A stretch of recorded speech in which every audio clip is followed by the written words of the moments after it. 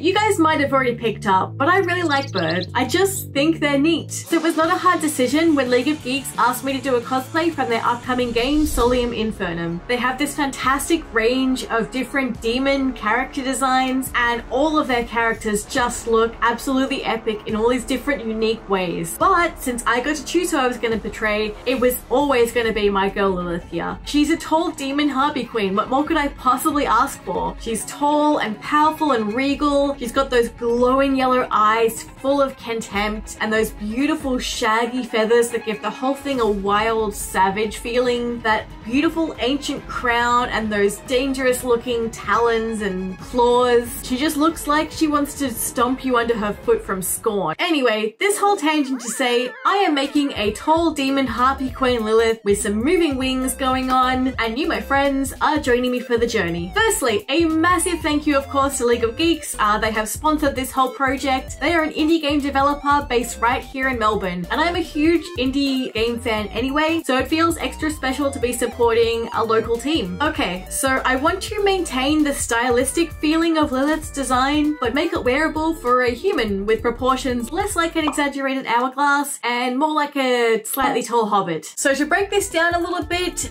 we've basically got the bodysuit itself with some massive hip and shoulder pads to create that exaggerated silhouette. We've got all of the scales themselves and the claws. We've got all of the feathers, and there's a lot of those. We've got some wings. We've got the headpiece with that fantastic crown, and then we have the whole thing to paint up as well. Now, just before we get stuck in, I do just want to note that I was actually quite unwell during the filming for a lot of this project, and I was also moving house and preparing for a massive overseas trip, which are my main excuses for why a lot of the footage is a little bit rough around the edges and in the middle, and the whole thing's a little bit rough. So this is how it's going to work. We're not going to treat this like a super polished tutorial. We're going to go into it pretending it's like a found footage, artsy, gritty mystery film. Is the exposure too high and the footage is all out of focus? Artistic choice to make the details open to interpretation. Is my arm in front of the camera for 60% of the shot? It's adding to the gritty realism, making the shot feel authentic and organic. All the action's happening literally all over on the left side of the screen. It's a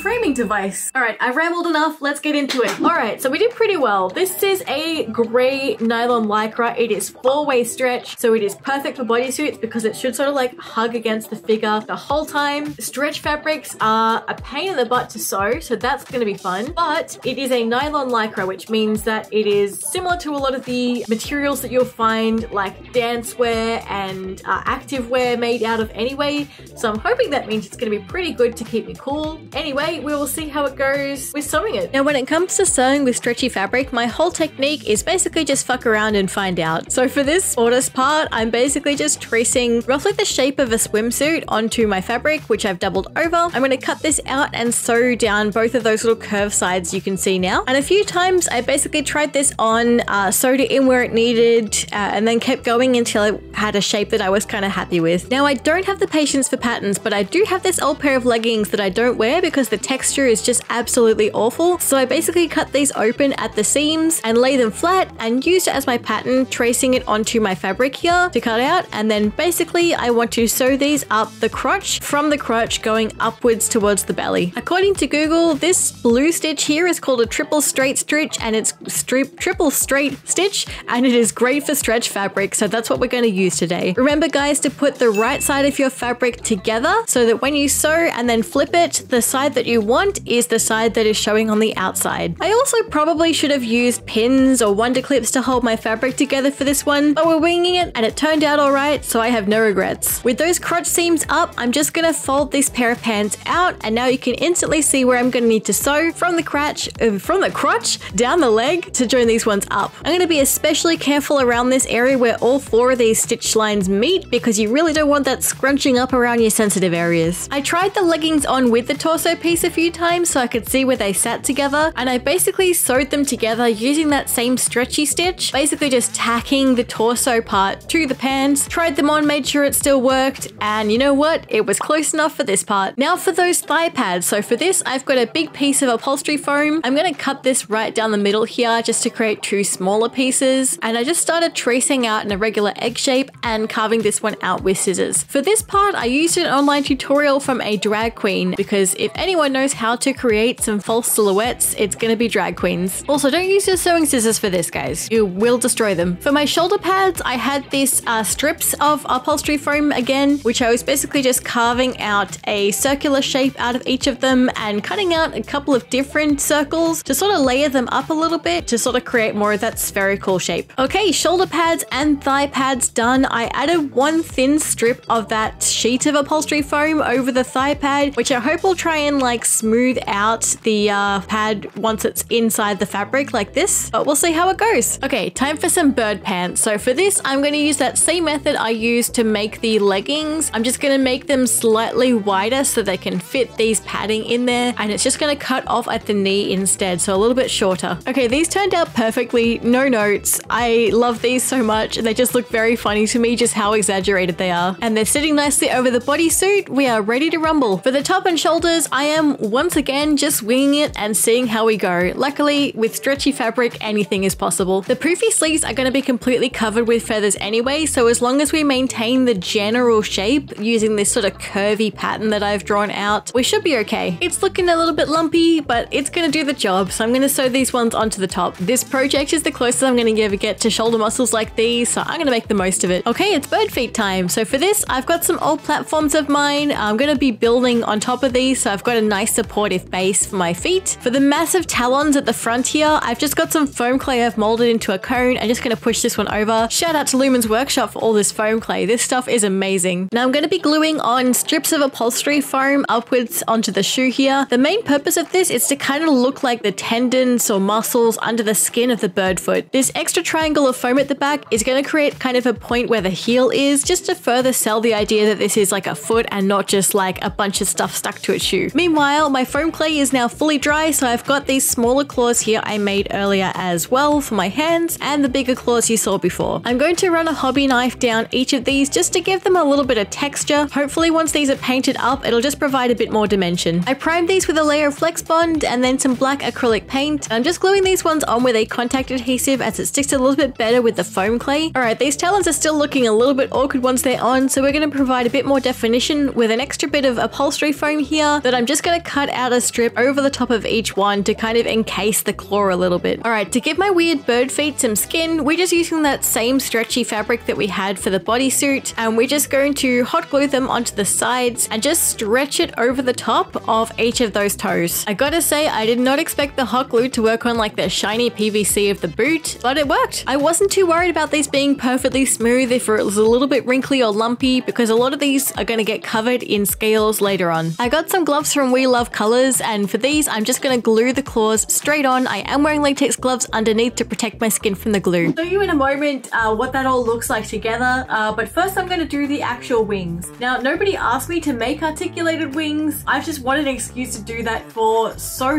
long, so I just made my life way harder for no particular reason. Let's get into it and I'll show you roughly how it all came together. It's more of a montage than a tutorial. I think I'm probably going to end up doing like a whole separate video just on different ways to make articulated wings, just because there's so much I just didn't really get the chance to get into and try out. You know, that's a project for another time. So my base is starting with two chipboard placemats that I glued together. I'm going to be drilling some holes through that and this PVC pipe and attaching them together with some big bolts with some washers and nuts. So the whole frame here is pretty light overall and pretty strong at the same time. You can see I've sawed off the ends of these blow up pipes here, so there's a hole coming out either side. Ignore that string, I will come back to that. But all of these bolts here are keeping everything nice and secure. You can see that that placemat here is pretty thick, so it's not really going anywhere. All of my joints here are attached with some PVC pipe cement and those PVC pipe joins here. You can roughly see the shape that I'm going for is going down and then up, forming those tips of those wings here. And then this last bit I've left relatively loose, as it is going to lever back and forth to form the articulation in the wings here. Now I want to create a bit of a lever on the top here in order to move this wing. So I've got this sort of wall hook thing that I found at the hardware store. I've drilled a hole straight through my PVC pipe here, and I've basically put on a washer as tight as I can to secure that. And you can kind of see where this is going to be pulled on in order to move that wing in and out. Now it's time for one of my favorite things to use, which is a clear fishing line. I've just tied this one on pretty securely to that hook at the top here, and this is just going to form a nice strong long and thin cable that I'm going to be able to move this wing with. So my plan was to thread the cable back through the pipe all the way to the bottom through the inside, drilling some holes in along the way. That was much easier said than done. Obviously there are a lot of different corners to go around and you can't really get like into the pipe to help guide this string, but with a pair of tweezers I was able to sort of pull it out of each hole individually to sort of pull it through the distance that we've gone so far, and then sort of like poke the string back into that hole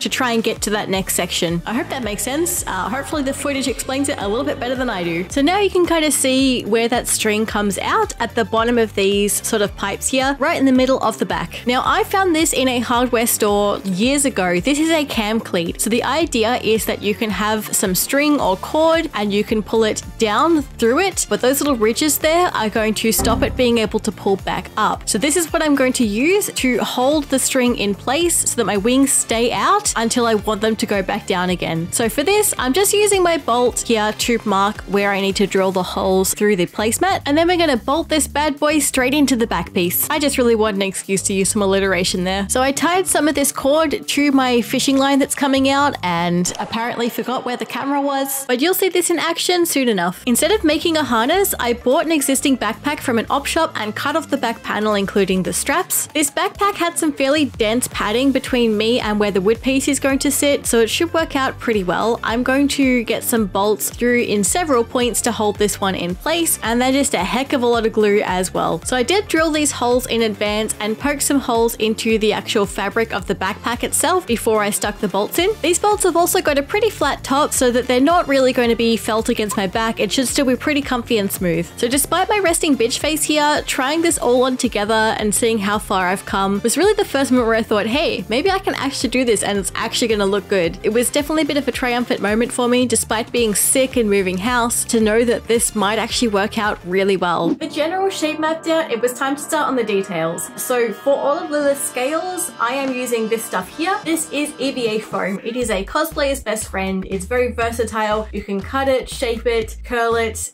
texture it, any which way. Now my local place that I usually get this from is Lumin's workshop. They are an Australian based supplier and they have a lot of different types. Last time I was there to get some foam for this, they actually gifted me a large portion of the foam that I used in this project. So huge shout out to Lumin's workshop. One thing they do stock that I really like is they have a hard light EVA foam. So as the name implies, it's really quite stiff, so it does hold its shape incredibly well, but it is still really light, so it's not very dense. It's going to hold its shape without giving you heaps of weight. So for something like my feathers and my scales, that is perfect. What I got for this one is the 1mm and 2mm foam specifically for the scales, so that I had a couple of different depths for when I wanted them to have a bit of texture, like on the claws of the feet, but stay relatively flat on like the arms and the stomach of Lilith. Now for the scales, I did start drawing them out like this, but in the end, I got so practiced at this, I ended up just cutting them out freehand from the foam. I did do a range of different shapes. A lot of the time was sort of like weird oblongs or ovals or just triangles with softened edges, but I did want to make sure I did a lot of different sizes. Now these little tiny scales will blow away if you try and blast them with a heat gun, so I blue tacked all of them down to a piece of paper to hold them in place, just trying to tessellate them together a little bit, fit as many onto one piece as I can. That way I can hit them all at once with a heat gun, and that is going to allow me to both heat seal them and curl up the scales slightly so there's a bit of depth to them. Because of the way the foam curls, I had to flip every single one of these around to prime and paint them. For priming, I added in a couple of light layers of white Plastidip onto the foam. I followed that up with a couple of layers of a grey spray paint. I kept this super light and thin, so it kind of created a speckled texture on some of them so they weren't all exactly the same. So to attach some of these larger scales to my boots, I'm wearing a respirator for this because I am using contact adhesive. I figured hot glue might be a little bit messy for this one just because they're really small parts and you can see all of the gaps in between the scales. So now I have pictures of bird feet in my Google search history so I can look up some reference images for placing these scales. You can see I tried to use a lot of those really small ones in between some of the large ones to even out that space. Now that the feet were covered, it was time to start working my way up my legs. So for this part, of course, I am just putting the glue just where it hits the fabric on the boot part, so it's going to overlap with the leg, but I'll still be able to take the boots on and off easily. Going further up the leg, I started to use more of the flatter scales, so the ones made of the 1mm foam, just because they sit a little bit flatter against my leg and they'll hopefully be able to move around a little bit better with my body. Now the contact adhesive I'm using here is primarily designed for leather, so I find it works works better than most on fabrics. I'm also wearing tights under this to protect my skin from any glue that seeps through. So with the bird legs coming together, it's time to move on to the belly. These larger scales in the middle kind of look like abs to me, and as someone who's always had a rounder belly and not much in the way of hips, I just found it really amusing how much this sort of changes my body shape just with those optical illusions. Well, after building these ones up, the texture is looking fantastic. We're gonna leave it here and move on to the feathers. Planning on trying any of this stuff for yourself, there is one bit of advice that I can give you to take away. Try and get access to a laser cutter, because cutting out every single one of those feathers by hand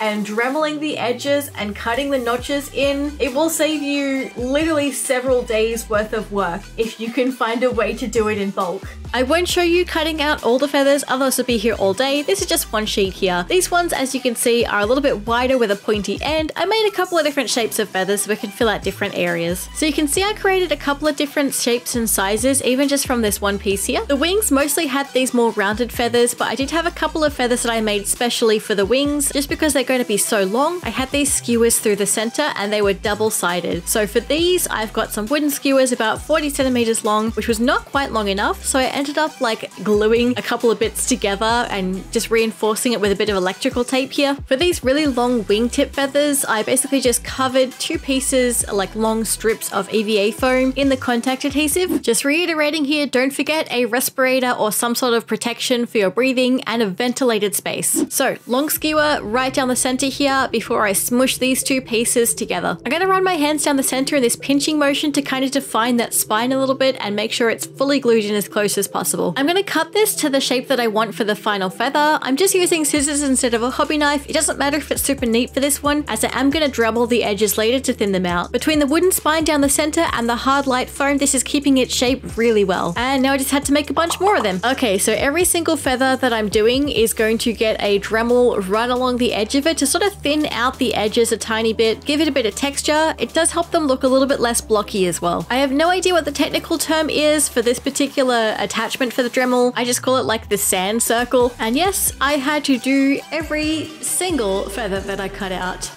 There was a lot of them. I believe it's strongly recommended to still wear a respirator when you're sanding EVA foam, and now I can see why. I do not want to be breathing in this black dust, but it does look kind of cool. The cleanup was less fun, especially on a white table. Okay, to make these feathers look a little bit more feathery, essentially every single one of them is going to get these little notches cut out of them. This is kind of suggests that texture that feathers have, where you have all those little sections that come out from the spine. You can do just one or two of them per feather. On some of these longer wing feathers though, I was doing, I think, like 7 or 8 notches on each one. For just these larger wing feathers, I blasted them with a heat gun to make sure that the foam was a little bit more soft, and I just ran this little wood burning tool down them to score them. The wood burning tool, by the way, was not on. I just wanted to use that sharp edge there just to give everything a bit more texture. So once again, every single feather needed the edges dremeling, cutting the notches out of them, and then heat sealing them ready for priming. So you know what? I was really sick of looking at feathers after a few days. Oh, I did figure out a good method for these longer feathers that don't have the skewer down them, just to make them a bit more sturdy. So I heated them up so they're a bit more softer and malleable, and I essentially like pinched a groove down the middle of them. So they kind of mimic that same look for the skewers, and it does make them a little bit more sturdy. They don't flop around quite so much. Okay, to prime all of these feathers, I am using black Plastidip, and I'm doing a very light coat about 3 times over with this one, making sure you let it dry fully in between. I would have loved to have used Flex Bond as these. It is my preferred way to do things, but since you have to hand paint Flex Bond, trying to paint all of these feathers individually would have been a nightmare. Because I've used black foam and black Plastidip here, it does mean that all of these feathers are already the color that I need, which probably saved me days worth of work trying to paint them all. With all of my feathers now prepared, I'm going to lay these ones out against the wing frame so I can kind of see where they're all going to roughly sit, focusing on just the longer feathers for now. And I'm going to have to cut this top rod a little bit shorter, just about here, and then the rest of this space here is where this top wing feather is going to sit. For the rest of the feathers, I'm following the skewer back to where it sits against the pipe and just making a couple little notches here. That's going to get a hole drilled straight through the pipe on either side, which I'll thread some string through, which will be attached to each feather individually. Honestly, my Dremel sat in my drawer for like 3 or 4 years, barely being used, so I'm really glad I got to get it out for this project and sort of rediscover how useful they are, especially especially for someone who's a little bit intimidated by a lot of the power tools. We're gonna hot glue this feather in place. Now hot glue against the PVC and foam won't be super strong, but it's just gonna hold it in place until I get some string around it. And for this, I literally just used some really nice jute twine that I had. It's a nice grippy, rough twine, so it does mean it grips into the hot glue really easily for me to wrap it around, and that's gonna be super sturdy. I'm gonna tie and wrap this same twine around each of these feathers here. It's gonna provide like a bit of a point where I can tie it onto the wing frame and allow that feather to still move around. For the wing feathers that didn't have the skewers, I punched a hole in the top of the foam and then used that to thread it through instead, reinforcing it with a fair bit of hot glue just to make sure that foam's not gonna rip.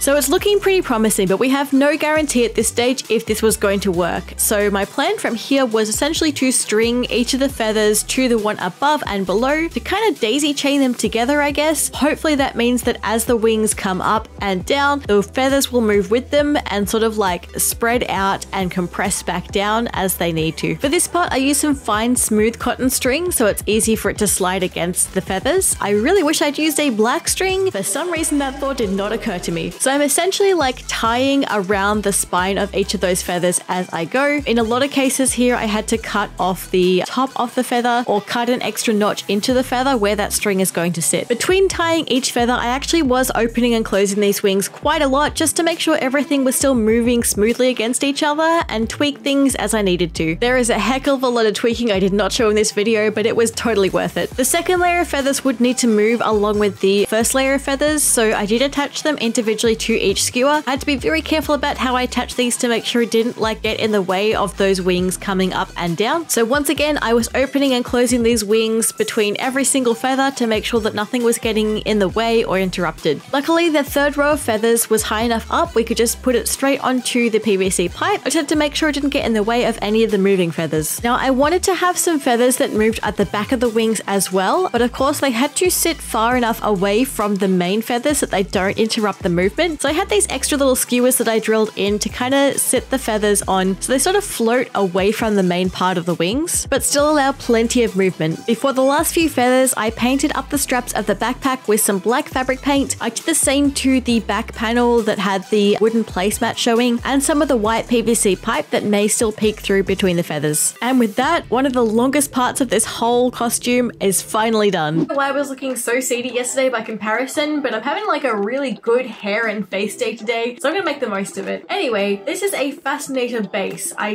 don't know if there's a technical term for it, that's what I call them. It's like got these clips on the bottom of it here, and this one's like a teardrop shape. This is going to sit here on my forehead, and that is going to be how I make the base of my headpiece. I can do the rest of this like point that she's got with makeup, and then essentially the rest of the hood and the crown and everything like that can sit on top of that. So yeah, let's see how it goes. Yet again, we are winging it with this part. I am just going to freehand sketch out the shape of that crown. We're going to be cutting it out of this super thick EVA foam. I think this is about a centimeter thick. Just remember to use a cutting mat or some sort of protection. Don't cut out straight onto your table like I did. Breaking out my trusty Dremel yet again to smooth out some of these sides and just make the shape a little bit less blocky. For the markings on the crown, I wanted to interpret that as like engraving into the stone that's been inlaid with gold. So I'm freehand sketching on all of these little patterns, and then I'm going to come back in with my Dremel and start just engraving out those sections. I'm not sure quite what the name of this attachment is for the Dremel, but it worked pretty well. I ended up changing to a slightly bigger one, just going back over it to make those engraving patterns a little bit thicker. I blasted these pieces with the heat gun for a little bit. It heat sealed the foam and allowed me to kind of like curve it a tiny bit just to give it a bit more shape than just a flat piece. Now these beautiful little crown pieces are off to get some layers of plaster dip and a layer of grey spray paint. For the headpiece, I'm going to start with this fascinator base that I've glued some fabric to form the hood. I've got a piece of EVA foam here that I'm going to curl around into the shape of this fascinator, and this point here is going to form a point coming onto my forehead. So to get this curving slightly enough that it'll be flush with my forehead, I'm going to blast this with the heat gun one more time. And the other thing nearby that I really had that was going to form the exact curve I wanted was an old teapot that I used just as decoration. So I'm just going to like hold it against that to try and form that curve. Once I was happy with this curve, I glued that straight down to the fascinator base and started just carving in a couple little feather markings with a hobby knife. Another once over with the heat gun just opened up those cuts a little bit further. I cut some really tiny feathers here that I'm going to start layering up behind those carved feathers I did. The aim here is to form kind of a gradient between the smooth part at the front, smaller feathers, and then into the larger feathers that are going to form the rest of the headpiece. This is a good start, but those sides are looking a little bit flat, we're gonna need something to fill them out a little bit. For that, I went back to my upholstery foam sheets. I cut out this sort of teardrop shape with a notch so it would seal up with a bit of a curve to it. So you can kind of get the feeling it's going to give it a little bit more defined shape once it's in. I added in some slightly longer fabric, but I was happy with how the shape was coming along. Holding up these crown pieces against the headpiece, you can kind of get a feel how everything's going to sit. Next was just slowly building up those feathers from the smaller ones right at the top and slowly transitioning into the larger ones towards the base of the headpiece. I did try this with hot glue, but just didn't seem to stick that well between the EVA foam and the fabric, so I went back to using contact adhesive. To make sure I could still move my head and everything stayed really flexible, I've only glued these feathers onto the fabric base itself, not to each other. That way everything stays nice and floppy. You guys will have to forgive me for not showing you how I glued these crown pieces on, but I basically just put some contact adhesive on and slapped them onto the headpiece. So for the base layer of the patterns, I used a white acrylic. I think I really should have done black. Apparently black works better underneath metallics, but the end result here was great, so I'm not too worried. I used a very thick fabric paint for the gold here. That way it dried a little bit raised, but still left some of that texture underneath. And a thick outline in black because I just really wanted this design to pop. And with that, another piece of the cosplay puzzle is done. I actually have nothing to add to this section. I think I just wanted to keep the formula of doing a little face update at the start of each section. To fill out all of these body feathers, there wasn't really any special technique. It was just a case of gluing them one feather at a time for hours and hours and days on days. I started out with the shoulders, layering from the bottom to the top. I was looking mostly at getting the smaller ones towards the bottom, the larger ones sitting on the top of the shoulders there. I filled out a couple of extra feathers covering these straps a little bit. This way, when I'm wearing the harness over the top, it sort of blends in pretty well with the rest of the top. I still needed this top to be able to stretch and flex with me, so I'm gluing these feathers only to the fabric itself and not to the other feathers around it. That way they can still kind of move against each other and flex with me. My bird pants were exactly the same technique, except that I went from the top and worked my way down my legs. Lilith in her design has got all of these little flecks of gold throughout her feathers, and I was just going to use like plain acrylic gold paint for that. But when I was shopping at Lumin's workshop for the foam, they had this stuff here, which is gold rub and buff. Now I haven't used rub and buff before, but it has this like great waxy texture and it goes a really, really long way. You can use just your hands to rub it in. So on most of my foam feathers, I was just kind of like putting a tiny little dab on the edges, and you can kind of rub it in this way. You can push it like this to create some streaks. It's a very easy way to create that texture really fast. A lot of people use it on more complex designs because it kind of saves them having to do like a lot of shading and things like that. But like a tiny bit of paint can go a really long way. So this stuff was fantastic, and like the color and finish on that, even without trying, is fantastic. Honestly, at this point, I think this was like the most fun I had out of all of the elements of this cosplay. I just really enjoyed painting this up, and I think those gold flecks really give it a lot more dimension than it would otherwise have. I just had to resist temptation not to cover like every single feather with it and overdo it, so I kind of put it on like every fourth or third feather. From what we've seen so far, Lilith seems to have a black belly apart from the very front, so I'm going to be painting in the sides and the back of this bodysuit here. This is a fabric paint I've used before, so I do know that it soaks in quite nicely. It doesn't ruin the stretch and it flexes really well, so it shouldn't really ruin the skin tight, figure hugging elements of the bodysuit. I added in a more speckly texture while I was wearing it just to kind of soften those edges a little bit. And finally, I added in some shading, just using some like black eyeshadow on my gloves here, just to make my fingers look a little bit more gnarly and less like, well, gloves. I added in the same shading around the toes on the feet as well. And of course, this is not going to be complete without some awesome makeup and contact lenses. And before I knew it, this whole project was finished. After a month and a half of non-stop working on this while being sick and while moving house as well, I was finally done, and I was so happy and triumphant with how this turned out. I did a photo shoot with Keyframes Photography, one of my favorite local photographers here. Considering the sheer size of this cosplay, I'm actually really happy with how well it moves and how comfortable it is. And look, let's be realistic, I'm probably not going to be wearing this for more than 3 or 4 hours at a time without getting really sore, but for the size it is, I think I'm really impressed with how I did.